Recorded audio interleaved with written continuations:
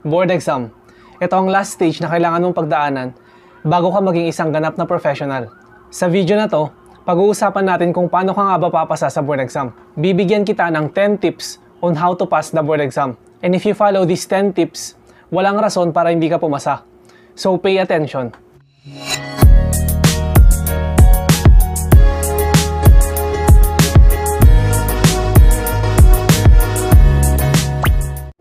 I'm Engineer Charvin and this is Topnotcher Tips PH, giving you tips and advice on how to prepare and pass the board exam. And these are my 10 tips on how to pass the board exam, part 1.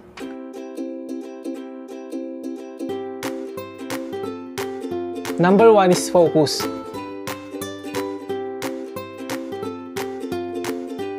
If you want to succeed in anything, you need to focus. Remove distractions like browsing social media, playing games, watching movie series, anime or K-drama, partying o inuman, gala, etc. All of these things can wait. Right now, you need to focus on what is important, which is to pass the board exam. At magagawa mo lang yun kung hindi ka distracted. Focus on a few things only. Simplify. Make your life easier. Focus. Number 2 is to take responsibility.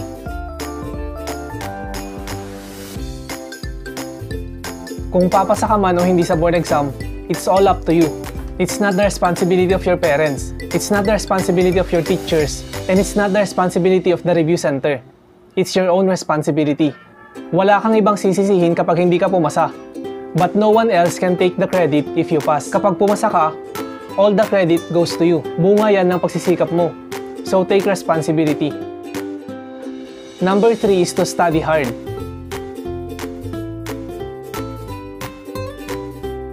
Isipin mo na lang na ito na ang ultimate final exam mo. Last exam mo na to at kumpleto mo na ang course mo. Tingin mo, does it deserve extra effort from you? Of course, it deserves extra effort. Kung nag-aral ka ng mabuti nung college, ngayon, mas pagbutihin mo pa. Kung hindi ka naman nag-aral ng mabuti nung college, at least kahit dito man lang pagbutihin mo. Future mo ang nakasalalay dito, hindi future ng ibang tao. It's all up to you, so study hard. Number 4 is to study smart.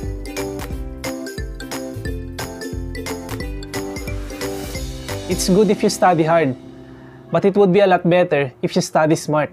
Hindi lahat ng study methods ay pare-parehas. One student may be able to master a certain topic in one day, while another student can master the same topic in 1 week. Ano ang difference?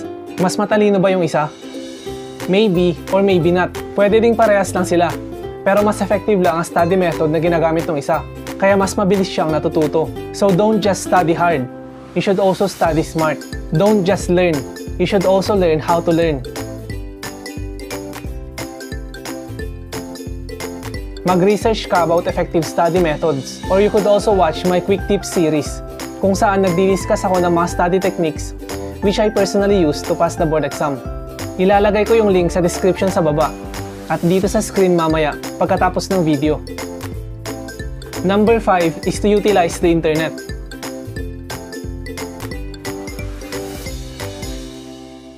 The internet can be your worst enemy, but it can also be your best friend kapag nagre-review ka for the board exam. It can be your worst enemy dahil napakadaming distractions sa internet. Videos, games, pictures, movies, etc. Lahat yan nasa internet. Kung meron kang internet, you have an unlimited source of entertainment and distractions. But the internet can also be your best friend. Dahil napakadami ding mga gandang gamit ang internet. It offers you unlimited amount of useful information.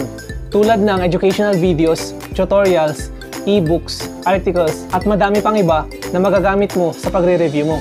The internet is a powerful tool, so use it to your advantage. Number 6 is to gather your own resources.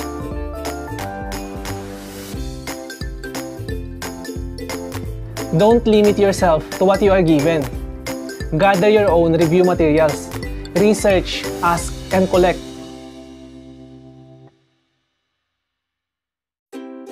Mag-research ka sa internet or sa mga libraries. Magtanong ka at humingi ka ng mga notes or iba pang review materials. Take things into your own hands. Gather your own resources. Number 7 is to join the right peer group.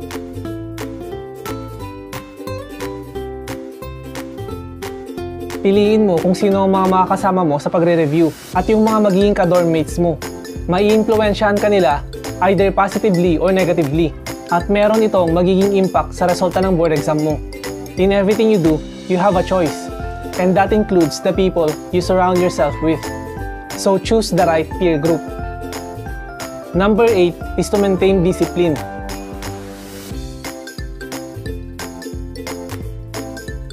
Kahit napakatalino mo, kung wala ka namang disiplina, hindi ka nag-aaral, wala kang kontrol sa sarili, at ginagawa mo lang lahat ng gusto mong gawin, paano ka papasa?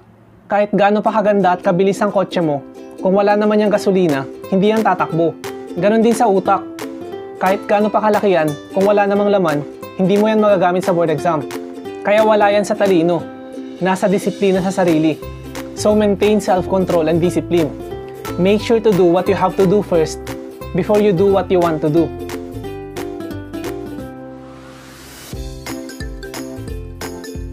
Gawin mo muna yung mga kailangan mong gawin bago mo gawin yung gusto mo.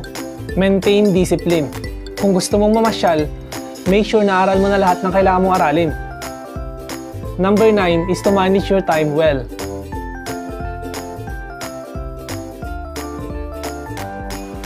Limited lang ang oras mo para mag-prepare para sa board exam. Re-reviewin mo sa loob lang ng ilang buwan lahat ng concepts at topics na naaral mo ng ilang taon. Kaya importante na alam mong i-manage ng maayos ang oras mo. Know your priorities. Choose what you spend your time on wisely.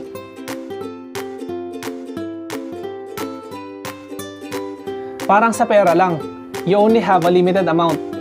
Meron kang mga kailangang pagkagastusan at meron ka ding mga gustong pagkagastusan.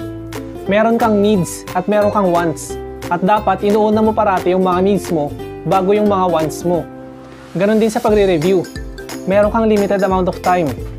Meron ka ding mga kailangan gawin at meron kang mga gustong gawin. At kung uubusin mo ang oras mo sa mga bagay na gusto mong gawin, wala ka nang matitirang oras para sa mga bagay na kailangan mong gawin. So know your priorities. Choose what you spend your time on wisely. Because time is limited and time is precious. And finally, tip number 10 is to know your why. Bakit mo gustong pumasa ng board exam? Ano ang rason mo? Para kanino? Ano-ano at sino-sino yung mga sources of inspiration mo? Ano ba ang gusto mong ma-achieve? Ano ang pangarap mo? What drives you and what motivates you?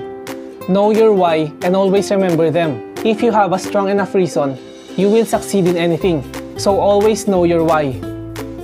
These are my 10 tips on how to pass the board exam, part 1. Let's have a recap. Number 1 is to focus. Number 2 is to take responsibility. Number 3 is to study hard. Number 4, study smart. Number 5, utilize the internet. Number 6 is gather your own resources. Number 7, choose the right peer group. Number 8 is to maintain discipline. Number 9 is to manage your time well. And number 10 is to know your why. These are 10 things you can do to pass the board exam. Tune in for the part of this video kung saan bibigyan ko kayo ng another 10 tips on how to pass the board exam. If you learned something useful, don't forget to click like and to subscribe. At kung meron kayong questions or suggestions, feel free to comment below. Thank you for watching and subscribing. And thank you also for helping me reach 1,000 subscribers.